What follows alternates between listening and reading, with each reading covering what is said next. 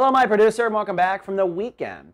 Well, sunny, nesting, and resting today and tomorrow for the Tauri. That's because the moon, which is the focuser of emotion, is now focusing yours on survival. So you are emotionally processing survival issues. Most of the time, this light casts with issues at home, issues with family relationships, issues with roommate situations, where you live, how you live, etc. But it also can include literal survival issues. If you've been burning the candle at both ends, being a super producer, you might take a hit today and tomorrow. It's almost as if today and tomorrow are your actual weekend, and your weekend might have been fairly crazy. I'm not too surprised if that was the case with the moon in Cancer.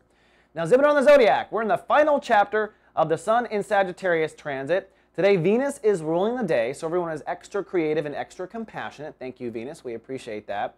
And the goal by the end of this week, Taurus, is to have a new intimacy policy. Okay? Now, it will take time for a world to manifest your intimacy policy into reality. What we want to do is shift your awareness by this weekend. And by intimacy, we mean everywhere you draw lines. Where you draw lines with yourself, where you draw lines with others, both in truth and honesty, with sex and intimacy, and even when people die. The line between life and death, how we feel about that. Sometimes during these transits, people do die.